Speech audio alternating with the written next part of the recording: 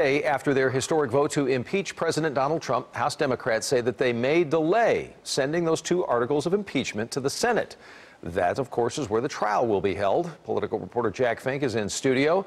I'm going to venture to ask you what this means, but every day we seem to turn a whole new corner here. Well, that's true. Speaker Nancy Pelosi says she won't name House impeachment managers until she sees how the Senate will conduct its trial.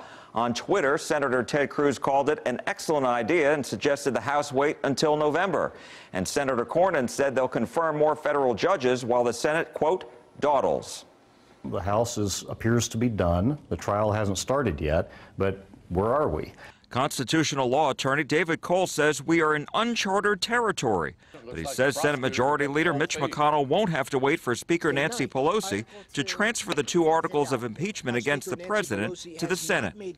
At some point,